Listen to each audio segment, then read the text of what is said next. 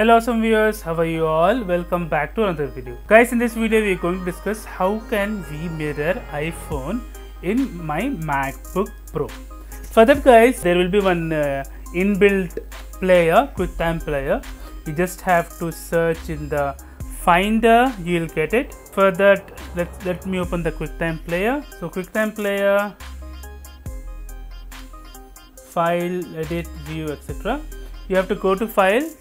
You have to click on new movie recording. Once you click on new movie recording, there will be camera, FaceTime camera, external microphone, MacBook Pro, etc. Click on the iPhone. As soon as you click on the iPhone should appear. So this is the iPhone which we are using. Hope you like the video guys. If you like the video, please click on like. If you're a new viewer, please click on subscribe. Till then guys, take care, have a great day, bye bye.